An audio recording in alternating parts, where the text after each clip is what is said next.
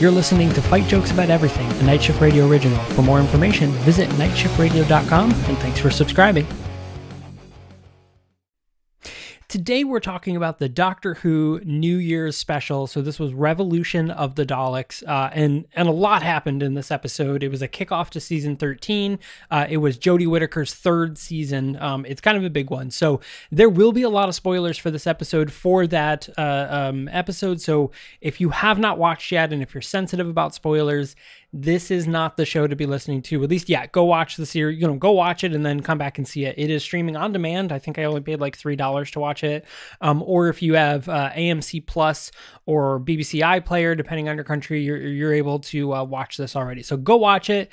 Or if you don't care about spoilers, let's kick on. So season 13 kicked off. So this started with Jodie Whittaker, is that they and Chris Chibnall, who took over for this show, is we're started to do New Year's specials now. Wait, hang on. For those of you guys watching on YouTube, I did this thing. I invested in a ring light. I know, I am disgraced to myself as well, but it makes me look beautiful. Anyways, so Chris Chibnall started this brand new thing where he started doing New Year's specials instead of Christmas specials. Now, obviously, for those old traditional fans of Doctor Who, this was a very big deal. It obviously caused a lot of controversy, on top of the fact that the Doctor, for the very first time in the series, it became a female. So we had the first female Doctor in Jodie Whittaker appearing on the series, which if you have watched up until now, we realize that now we know that's actually not the case, is that the Doctor actually originally was born, potentially born female, and has resurrected, regenerated multiple times. So we have a New Year's special now. This is the second one with Jodie Whittaker. The first one was called Resolution of the Daleks, and this is a carry-on of that. So this episode was actually a direct sequel and a direct play-on of Resolution of the Daleks. This is Revolution of the Daleks. Now, inside this episode, there also were references to other episodes. So as an example, Chris Noth's character, who was like the Donald Trump-esque, I think his name is John Rogers in it, he comes back in the series, and what he actually finds is he gets a tip-off from the British government, a woman who is trying to become prime minister. He gets a tip-off that there is a Dalek casing, some brand new high-end technology. They don't know it's alien, but it is alien, obviously, because it's a Dalek. And so he goes off and he finds this Dalek casing. He brings it to some, cool tech nerd who then outfits it out and basically makes it to, which is very weirdly timely, given everything that happened in the year 2020, into basically police security drones. And it is kind of fucked up. They have, kind of messed up, but they have like water cannons and they emit gas and stuff like that. It's very, very weird, very, very peculiar for Doctor Who. But anyways, so so he makes those. Now, in the meantime, if those of you remember at the end of season 12, the very last thing that happened is Jodie Whittaker's character was arrested by the Jadoon. This is now after the whole Timeless Children debacle. So like she finds out about the Timeless Child, that she is in fact the Timeless Child. The Master is gone. The Cybermen who were part Time Lord, which by the way, that really, really, really should have kept on as a thing. I really wish that was more of a looming threat than just like a one-off episode thing. So we find out all about that, and she's been in prison for 19 years. So they make a very funny, a Star Wars reference in the beginning, and then later on she was like, "Shall we have a story, Doctor?" "Well, yes, that's a great idea, Doctor." And she begins reciting Harry Potter, which is very funny. So Captain Jack comes and rescues the Doctor. Now, meanwhile, back down on Earth, we see that Graham and Ryan have kind of been going about their lives and living again and doing everything normal, whereas Yaz has been in the other TARDIS that they had, and she has just been Charlie Day style, going crazy, connecting the red line dots to try to find the Doctor. Now, meanwhile, they find out about this Dalek thing, security footage leaks, and they find out that this is a thing that's happening, and they're like, well, what would the Doctor do? Well, obviously the Doctor would go and try to figure this out. So they go off and they try to start this. Meanwhile, Captain Jack rescues the Doctor. They finally all reconnect, and this is where it gets a little weird. So the Doctor was in jail for 19 years. She travels back and she tries to travel back in time, and it has been 11 months since they have seen, since the companions have seen the Doctor, and she tries to travel back to that exact moment of which she left, but the TARDIS isn't exact, and it brings her 11 months in, right in the time frame that we see. So Yaz is obviously visibly upset. She even shoves the Doctor and is like, where were you? Ryan is kind of like, this was actually good for me, because now I want to like kind of go off and live my own life. Like, I don't just want to be the Doctor's companion anymore. And, Graham is just kind of there. He's been living with his son, living with his grandson, and they've been, kind of doing their own thing. So we're already starting to get the hints that Ryan may be wanting to leave the group. And, for those of you that have watched the episode, we do know, and again, spoiler, that both Ryan and Graham do end up leaving the series. So they do end up at the end of the episode deciding to leave the Doctor and kind of go off and be Torchwood or something all on their own, and Yaz stays. We're going to talk about Yaz and how that's awesome, but also kind of messed up towards the end. So finally, the Doctor and everybody, they get involved with Chris Noth, and it becomes this whole ordeal, and there's a bunch of Daleks, and of course the other Dalek is still alive, and he, has been secretly building like a clone factory in Japan, and he's going to teleport all his Daleks into the drones that they made, and it's a very straightforward and obvious plot. It's it's the same plot we always see with the Daleks. It's always like, how can we make more Daleks? So, of course, the Doctor's big plan is they're going to summon other Daleks who are basically going to come down and be like, you're not real Daleks, kill all those Daleks.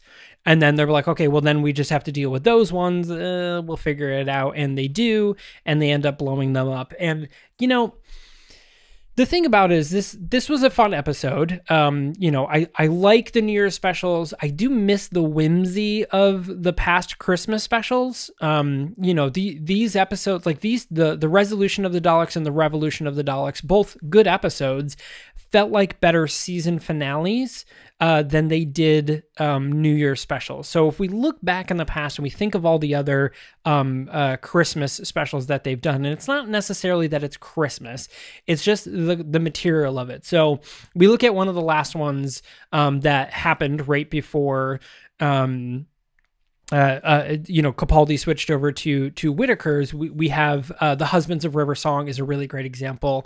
It was a very whimsical episode, but also it was a very romantic episode, because we see Capaldi and River Song spend 22 years on Beryllium, and that's like the moment right before she heads off to the library, the Silence at the Library thing. So like, it was a meaningful episode, but there's, still kind of whimsy and silliness to it, and now don't get me wrong, that is the case with Whittaker's episode, and I'm in no way saying it's bad. It was very fun. I love Whittaker as a Doctor. She's a good mix of like Tennant and Smith. Like, she's got a really good balance going on there, and I like it.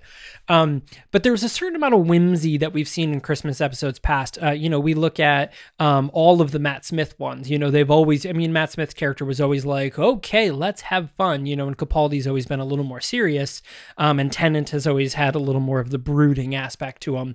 And I guess we count Eccleston. I don't know. Sometimes we don't.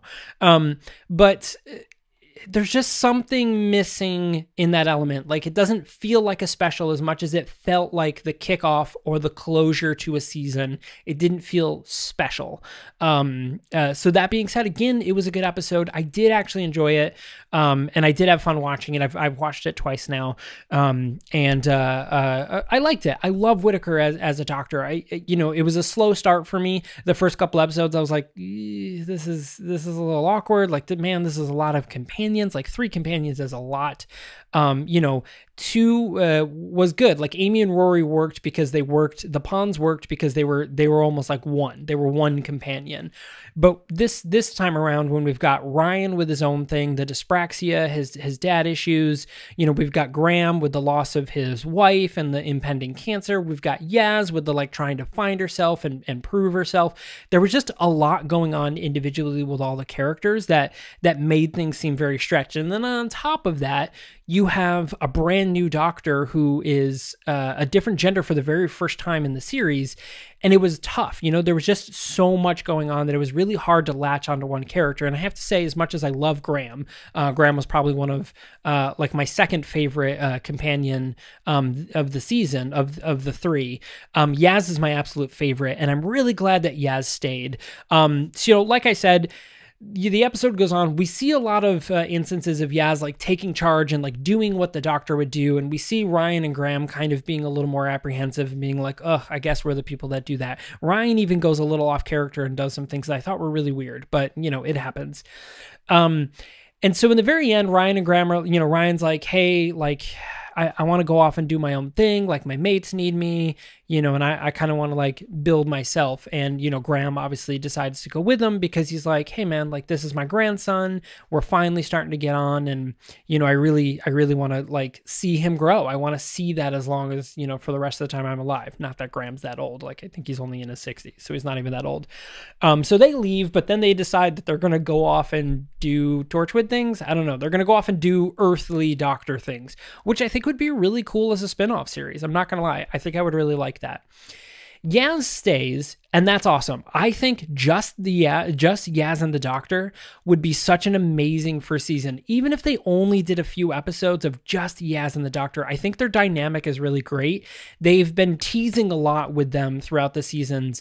There's been a couple of references of some sort of romantic interest. Like somebody said like, oh, is this who you're dating? And she was like, the doctor was like, Yaz and I aren't dating. Wait, Yaz, are we dating? And she was like, no. She's like, oh, huh, well, no, I guess we're not dating. And that was really cute, and I liked that. And there doesn't always have to be a romantic interest in Doctor Who. In fact, I think it's even better when there isn't. Martha Jones is a great example of a character that was held back by her love for the Doctor when she could have just been badass Martha Jones. Instead, she ended up being Martha Jones who was pining after the Doctor. And it got a little weird and stuff, and it was kind of a bummer. But, all in all, it worked out. But we got introduced to a brand new companion. So at the close of the episode, after the credits, we see that we have a brand new companion that's going to go by the name of John Bishop. So John Bishop, the person that plays him is actually a comedian. I don't remember his name right now. I'm really bad. I didn't do the research in advance.